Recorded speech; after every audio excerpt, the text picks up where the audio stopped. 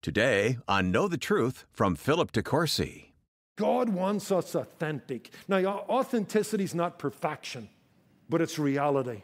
It's desire. It's heart. It's certainly trying to be what you profess to be. God would rather hear, God be merciful to me, a sinner, than I thank God I'm not like any other man.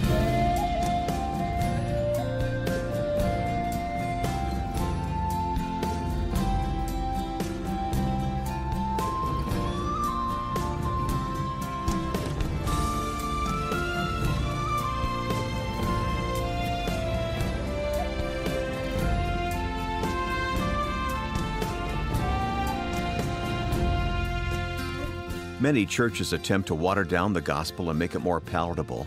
They shy away from talk about justice and wrath, focusing on the more seeker-friendly topics.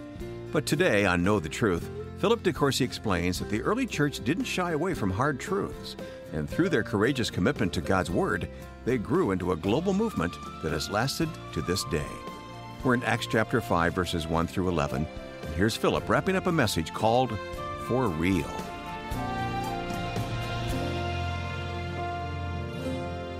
If we're honest, we've all played the hypocrite in some form, in some context, at some time. So given that trait, given that temptation, I want to come to Acts chapter 5, verses 1 to 11, where we have the disturbing details of the death of Ananias and Sapphira because of their hypocrisy before God.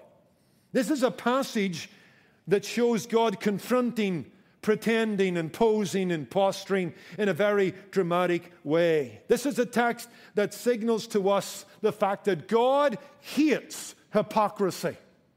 God has a distaste for spiritual phoniness, because that's what's going on here. Ananias and Sapphira pretend to give everything when they only give something, and they're playing at church. And God catches their hypocrisy, and God exposes their phoniness. And before I move on to my point, that's a sin that Jesus warns about constantly in his ministry. In Matthew 6, 1-6, Matthew 15, 5, Matthew 23, 13-36, as an example, Jesus will say again and again and again to his disciples, beware of the hypocrites. Don't be hypocrites, guys. In fact, the Greek word for hypocrite is to wear a mask. Because in the Greek theater or the Roman Empire, actors went in and out of character by swapping masks. They held up a mask on almost like a stick or a lollipop, and they kind of acted behind the mask. That's where we get the idea hypocrite. It's to put a mask on. It's to pretend to be something or someone you're not. John MacArthur is right. None are so ugly in God's sight as those who flaunt a spiritual beauty they do not possess. Listen to me. God would rather hear from you in all your brokenness. God, be merciful to me, a sinner. I've messed up again. I've failed again. I haven't come through for you in a way that I wished I would have. God would rather hear, God, be merciful to me, a sinner, than this idea of, I thank God I'm not like any other man. Putting on some kind of pretense. Pretending to be something you're not. Posing, pretending, posturing, to win the favor of men, to gain respect. You and I need to be aware of and beware of a creeping phoniness. It's possible in your life and my life. So true of a pastor. That's why John Piper wrote that book, Brothers, We Are Not Professionals. Because there can be a creeping professionalism and phoniness that marks the pastoral life, and it can mark the Christian life. God wants us authentic. Now, authenticity is not perfection, but it's reality, it's desire, it's heart. It's certainly trying to be what you profess to be. Watch out when words replace action. You're becoming a phony. If your talk is bigger than your obedience, you and I are on the path of phoniness. Watch out for outward conformity replacing inward reality. Watch out for reputation replacing character. See, reputation is what others think you to be. Character is what you know yourself to be. And sometimes there's a big difference between both. That's phoniness. Watch out for human approval replacing the fear of God. I have a wonderful book in my study, highly recommended to all. It's an old book, but it's worth Redigging That Well, Practical Religion by Bishop J.C. Ryle. He's got a chapter in that book on reality. He says this, there is hardly a grace in the character of a true Christian of which you will not find a counterfeit described in the Word of God. And then he goes on to show there's unreal repentance. Judas Iscariot repented, but it was unreal. It was inauthentic. It was about him, not the glory of God. He was sad because he got caught and what he lost, not because the law of God had been broken. There's unreal faith. You realize that devils believe, but that's not real faith. That's not God-honoring commitment. The devils believe and tremble. It's all here, nothing here. Unreal holiness. Read about King Joash back in the Old Testament in Chronicles 24:2, and it says that he was holy and he was good so long as Jehoiada the priest lived. He played the game. But once Jehoiada died, Joash stopped following the Lord. That's a fake holiness. What about unreal love? Let us not love in word, neither in tongue, but in deed, 1 John 3, verse 8. What about unreal humility? The Pharisees were good at that. Jesus says, for pretense, they made long prayers standing at the street corner. They were faking humility, faking religious devotion, unreal worship. Matthew 15, verse 8, the people drawn nigh to me with their mouths, but their hearts are far from me. My friend, watch out for creeping phoniness. Seek to be real. Better to be real in your brokenness than phony in some pretended obedience. I wrote a little list down to myself. I don't have time to weigh it out, just maybe to guard your heart and my heart against phoniness. Weigh your words. Fear the spotlight. Guard your times with God alone. Make promises ever so slowly and fight self-love. You know, for a time, as many of you know, our daughter Angela and her husband Nathan fostered 2 little girls that we ultimately lost, but who still hold a large corner in our hearts. And the oldest of them, she had a wonderful way of responding to something like, if I would say to her, you know what, get your coat, we're going for ice cream. Her immediate response was, for real? I loved it. Hey, we're going to the beach. Get your stuff. For real? I never forgot the day we told her for the first time in her life that she was going to Disneyland. That was a big, for real? I wonder if it was her background. I wonder if it was broken promises that she'd experienced across her life. It was hard. It wasn't maybe easy for her to believe. What do you mean? Really? We're going for ice cream? Beach? Disneyland? Yeah, for real. And I love delivering on those promises. It's for real. And sometimes I wonder, I often think about her as we do, and pray for her and her sister. As we pray and worship and serve God, I wonder if God doesn't look and say, for real? Is it for real? Hopefully we can say, Lord, it's for real. Oh, it's got imperfections and it's got blemishes and it falls short of your glory, but it's for real. I love you, and I want to love you more. I want to obey you more. Time's gone. Let me bring out a couple of things. The deaths and the development, we'll wrap this up. Just a couple of minutes on the deaths. It deserves a better treatment than I'm going to give it. The deaths. Because in verses 3 through 6, we read when Peter, no doubt, through divine perception, exposes the lie they're living and the phoniness and the fakery. We read that Ananias falls down dead. Fear grips the church. Young men wrap him up and carry him out and bury him. 3 hours later, the same thing happens, verses 7 through 10. Ananias' wife, Sapphira, was very much aware of what he had done. That becomes clear. She was in on the conspiracy, and she too drops down dead at the apostles' feet. And they are buried without ceremony. They are buried without grief. Striking. Buried without ceremony, buried without grief. Now, the custom of the day was to bury someone on the day of their death because of the heat and decomposition. But if you go to Deuteronomy 21, verses 22 to 23, if someone had committed a grave sin and had been hung on a tree, they were to be buried immediately, lest their disobedience kind of shame and scandalize the land. And no doubt they were buried, which was immediately because that was custom, but because of the scandal of their sin. Now, two things about God's judgment. Number one, it was severe. Number two, it was salutary. Quickly. Severe and salutary. I mean, it is severe, isn't it? It's kind of jarring. They just dropped down dead at the apostles' feet. It's almost like a summary execution. But I want you to understand the severity of this. Let me say this. This passage offends so many because sin's offense to God offends so few. Al Mohler's right. We have lost our sense of God's limitless perfection. The only reason this passage jars with us is because we don't have the foggiest idea of how holy God is, and we forget that all sin is mortal. And the only reason that you and I are alive is the grace of God and the mercy of God.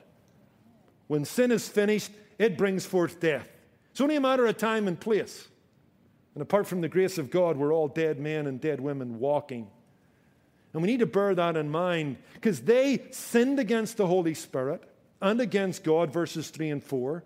They committed spiritual perjury. And then we read in verse 9, as Peter challenges Sapphira, he says, how is it that you have agreed together to test the Spirit of the Lord? Does that ring a bell? Testing the Spirit of the Lord? That's the sin of the generation that died in the wilderness, where they tested the Lord with their grumbling and their mumbling, complaining, and desiring to go back to Egypt. Read about it in Deuteronomy 6:16, Psalm 78, verses 17 to 19. Ananias and Sapphira lost their life because their sin grieved God, their sin hurt the church, and their sin was high-handed hypocrisy. It was flagrant, deliberate, and planned. And you and I need to grasp that, because we're all hypocrites to some degree. We all keep up appearances to some degree. But we're not all hypocrites to the same degree. And a couple of commentators have pointed out that we really need to make that distinction, because there are sensitive souls, even in this meeting this morning, who are grieving over their sin, who almost didn't come to church. And when they're at the church, they don't feel worthy to be here. And a message like this just reminds them of how far they've fallen short of God's glory. And they know that they haven't been all that they want to be, and maybe people think better of them than they are. And so there's this sense, I must be an Ananias and Sapphira. No, not of your repenting, not of your grieving, not of you even sense that. If you have a knowledge of your hypocrisy and the emptiness of your life that needs filling, you're not where they're at. Their sin, they planned it. It was deliberate. It was flagrant. And it indeed became a target for God's holiness. It was a salutary judgment. Salutary judgment. It was a warning to others. And that's the effect of it. Look at verse 5. And great fear came upon all those who heard these things. Look at verse 11. So great fear came upon the whole church and upon all who heard these things. In fact, verse 5 is the Greek word phobos, where we get phobia. This isn't the fear of awe. This is just downright fear. They're trembling. The church is being chilled by this divine discipline of these two fellow believers. God judged them so that the leaven of their sin would not spread and corrupt the church any further. You realize there's three judgments? I don't have time to develop this other than to throw it your way. There's three judgments a believer faces. One's past, one's present, one's future. We're judged as sinners, servants, and sons. We were judged as sinners at Calvary. John 5:24. If we believe in Jesus Christ and the one that sent him, we will not come into judgment. We will pass from death unto life. Our sins were judged in Jesus. That's a past judgment. The judgment of our sin and the judgment of us as sinners on Calvary. There's therefore now no condemnation to those who are in Christ. Amen? Then you're judged as a servant. That's future. That's at the bema. That's at the judgment seat of Christ. This is for rewards and standing in the life to come. 2 Corinthians 5:9-10. What we did in the body will be judged and rewards will be given. Then there's the judgment as sons. That's present through discipline. That's Hebrews 12:3-11. Those whom God loves, he disciplines as a son. I believe Ananias and Sapphira were believers. They're being judged as a son and daughter of God who have failed, and their failure is grave, and the discipline is grave, and the discipline comes in the form of a premature death. That's a scary thought, but it's a real thought. They sinned with a high hand. deliberately, flagrantly. They conspired against the Holy Spirit, the church, and themselves. You ever read 1 Corinthians 11, verse 30? There were those who were abusing the Lord's table, hurting the body of Christ. And it says, for that reason, some of you are sick and some of you sleep. The word sleep there is the idea of death. 1 John 5, 16 to 17, there's a sin unto death. You can sin and keep on sinning in such a manner that's flagrant that the Lord in His mercy takes you home. There are Christians in heaven before they need to be there, and it's a mercy so that they don't sin anymore and they don't scandalize the church any greater. And it was a mercy to the church because their death was salutary, it was exemplary. 1 Corinthians 10, 11 talks about those who died in the wilderness as an example. Sodom and Gomorrah was an example according to Jude 7. Want to know what God thinks about homosexuality or immorality? Well, go and stand over a pile of ashes on the plains of Sodom and Gomorrah. It's an example. And you know what? You'll find that theme throughout the book of Acts. We're being reminded you cannot trifle with God with impunity. Judas dies in a gory heap, chapter 1. Herod Agrippa is struck down and eaten by worms in chapter 12. And the Jewish magician and false prophet Bar-Jesus is struck blind in chapter 13. Remember what Charles Simeon said of the portrait of Henry Martyn, the missionary who died in Persia at a young age for the cause of the gospel. And as he died, a portrait of him arrived in the office of Charles Simeon in Cambridge, England. He was his mentor. He hung it up above his mantelpiece. And he said, every time I looked at those eyes, they seemed to say to me, don't trifle, don't trifle. The development as we close, it's verses 13 and 14, kind of moving outside the text. Fear grips the church. And the news spreads, verse 11. And we read in verse 13, none of the rest dare join them. And the people esteemed them highly. See, the culture honors a church that holds itself to the high standards of God's words. This idea of dumbing things down for the culture is the wrong way to go. There's nothing seeker-sensitive about Acts 5. This is a church committed to holiness. This is a church that disciplines its members. And you know what? It doesn't put people off. The people respect it. And they realize that Christianity is not some phony, baloney religious scam.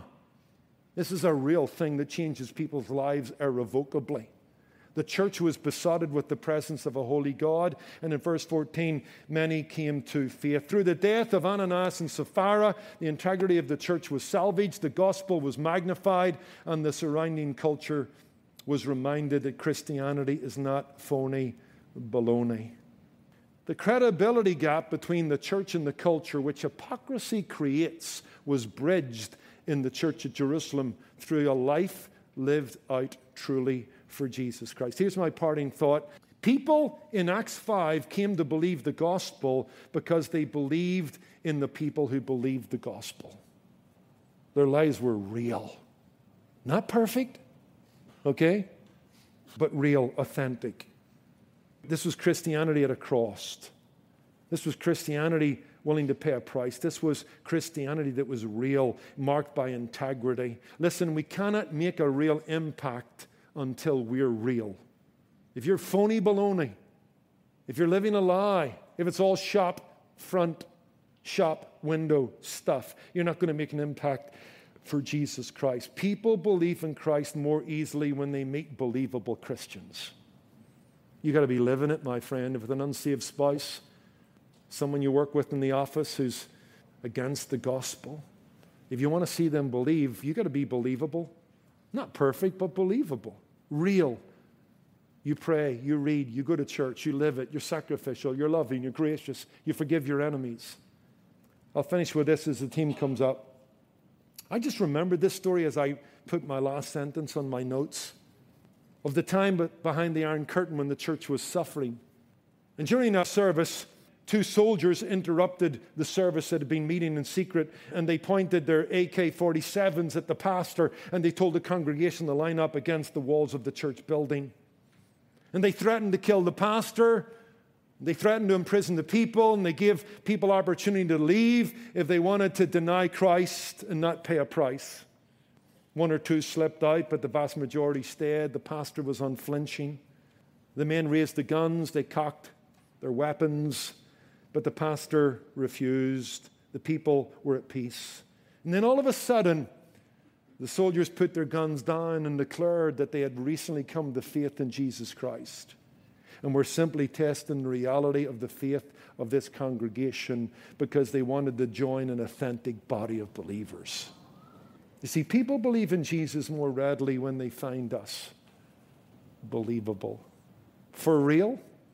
I hope you're real. Hope I'm real. Becoming more real. The inauthentic life is an impediment to the gospel and the blessing of God. Father, we thank you for our time in Acts 5, not as long as we would like, not as deep as we would wish to go, but certainly there's a billboard message for us here, that you hate hypocrisy, that you desire truth in the inward parts, that you want our walk to match our talk. You want everything to begin in the heart, not in the mouth. And so help us to be challenged this morning by this shocking story in Acts 5.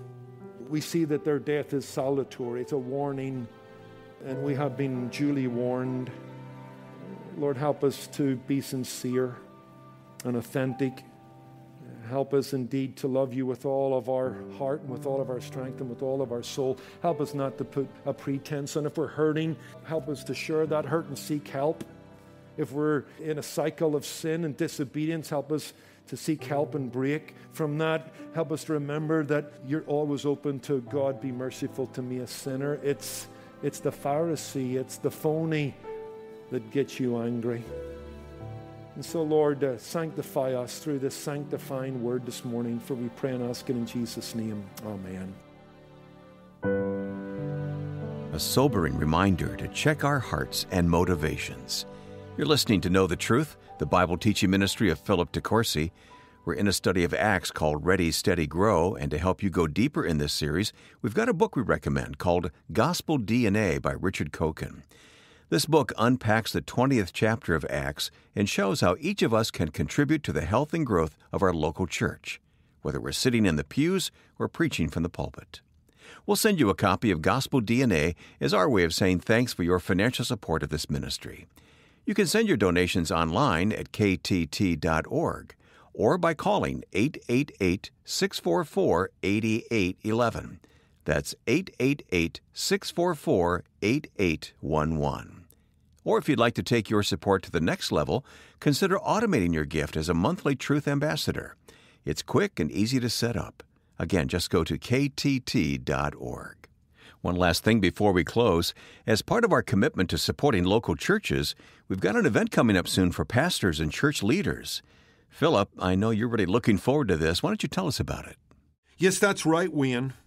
We're really excited about this conference. It's the 6th Annual Entrust Men's Leadership Conference, and it's coming up soon on November the 4th, right here in Anaheim Hills, California. And this year's theme is something I believe will resonate with everyone: leading through conflict. I think we all know we're living in divisive, polarizing times, both inside and outside the church. And that means it's more important than ever that leaders know how to navigate conflict well. Ephesians 4 reminds us to endeavor to work hard at keeping the unity of the Spirit in the bond of peace. And so I'd encourage you to join us for this event. We'll learn how to lead as men of the Word and live out the high calling God has given us as leaders within Christ's church. There's no cost, and registration is now both open for in-person and virtual attendance. If you're planning to join us in person, breakfast and lunch will be provided. And if you're not able to make it out to Orange County, then why not join us via live stream? So mark your calendar, register today at entrustconference.org. Wayne. All right, thank you, Philip. I'll give that web address once more in case anyone missed it. Go to entrustconference.org. And for those who aren't pastors or leaders, maybe consider sending the website along to leaders at your church and invite them to attend. I'm your host, Wayne Shepherd. Glad to have you with us today.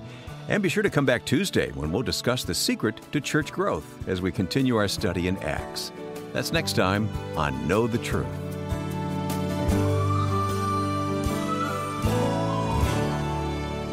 Today's program was produced and sponsored by Know the Truth Incorporated. Jesus said, "You shall know the truth, and the truth shall make you free."